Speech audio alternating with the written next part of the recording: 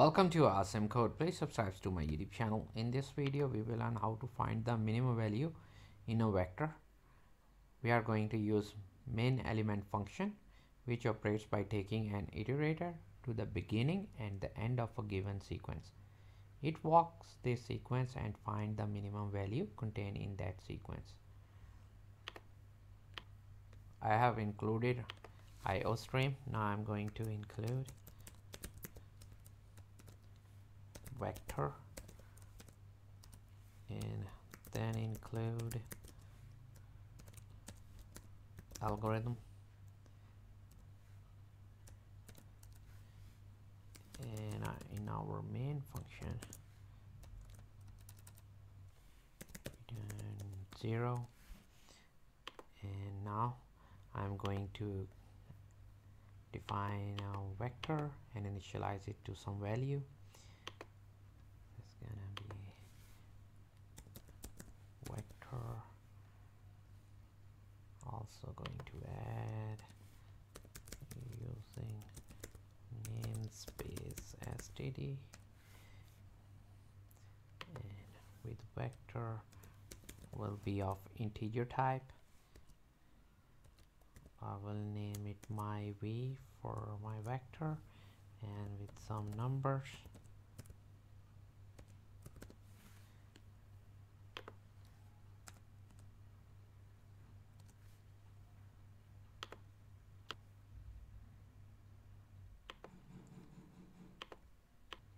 Now I will have another variable of auto and I will name it min and call min underscore element function and pass in our my vectors begin method. It takes the start of vector and the end of vector, and then I'm going to use my vectors and function,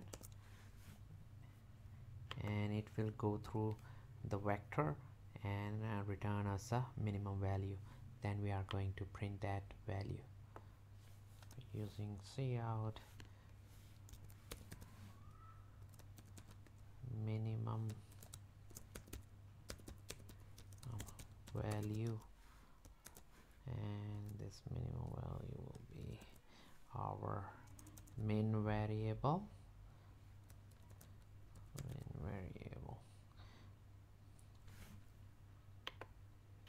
This will be a pointer.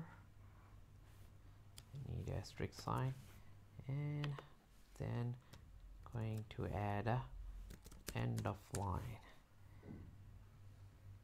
new line character. Need to remove this extra e.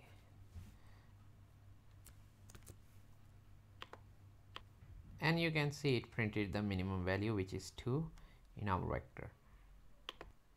In this program, we have a vector that is being used to store integer elements.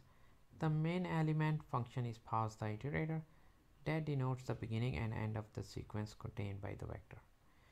This algorithm returns an iterator to the element that contains the smallest value. We are using auto here to avoid having to write out the entirely of the iterator's type, which will be vector of integer type with iterator. To keep on learning, please subscribe to my YouTube channel. Awesome Code keeps supporting me, and thank you for watching.